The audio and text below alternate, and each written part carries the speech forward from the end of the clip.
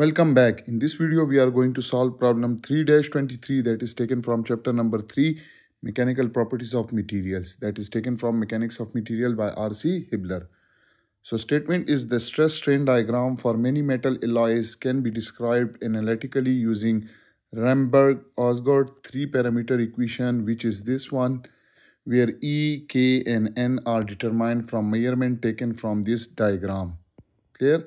Using the stress strain diagram shown in the figure, take E is 30 into 10 to the power 3 KSI, determine the other two parameter K and N, and thereby obtain an analytical expression for the curve.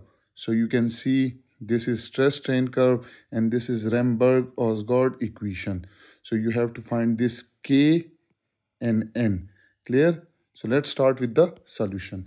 So as per Ramberg-Osgood equation, we have strain is equal to stress divided by modulus of elasticity plus K into stress power N. This is your equation number 1. Clear? Now from stress strain diagram, we will calculate this. We will calculate the stress and strain.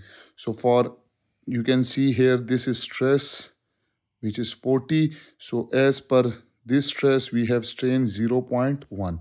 So if stress is 40 KSI, clear, and your strain is 0.1. Put these values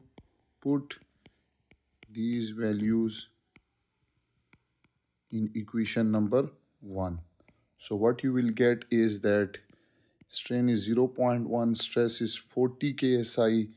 So 40 divided by E is 30 into 10 to the power 3 KSI plus K, which is not known, is sigma is 40 power N.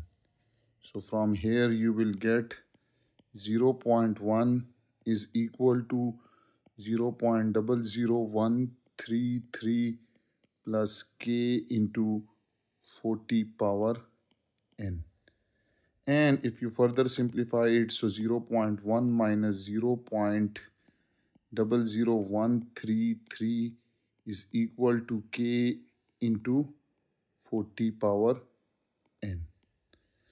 And this will give you 0.09867 is equal to K into 40 power N. This is your equation number 2. Now again, from stress strain diagram, we will choose another value of stress and strain. So you can see, you can choose this point. You can choose any other one, but these are feasible. So stress is 60 and strain is 0.3. So I will write it, strain is equal to 60 KSI and strain is 0.3. So put it in equation 1 again. So when you put it, you will get 0.3 is equal to 60 divided by E is 30 into 10 to the power 3 plus K into 60 power N. And if you further simplify it, 0.3 is equal to 0.002 plus K into 60 power N. And we will get 0.3 minus 0.002 is equal to K into 60 power N. And this term will give you 0.298. Will be equal to K into 60 power N. This is your equation number 3. Now what we will do is that we will divide equation 2 by equation 3. So this is equation number 2, 0.09867 is equal to k into 40 power n, and we will divide it by equation 2, which is 0.298 divided by k into 60 power n, and you will get 0.3311. K will cancel each other, clear, and we will left with 40 power n divided by 60 power n, and that will give you 40 divided by 60 power n will be equal to 0.3311, and from here you will get 0.3311 will be equal to 0.6667 power n. Now what we will do is that take natural logarithm on both sides. So what we will get is ln of 0.3311 will be equal to ln of 0.667 power n. So from here you will get ln of 0.3311 will be equal to n times ln of 0.6667, and we are interested to find n, so n will be equal to ln of 0.3311 divided by ln of 0.6667. So n will be equal to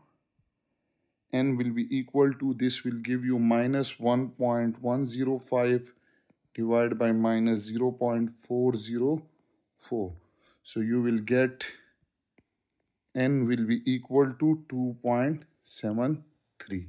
So this is the equation, n is equal to 2.73. Now what we will do is that put n is equal to 2.73 in any equation, either equation 2 or 3. So here I am going to put it in equation 2. So equation 2 is this one. So you will get 0.09867 is equal to k into 40 power 2.73. Okay, and k will be equal to 0.09867 divided by 40 power 2.73. And when you solve it, you will get k will be equal to 4.17 into 10 raised to the power minus 6. Clear?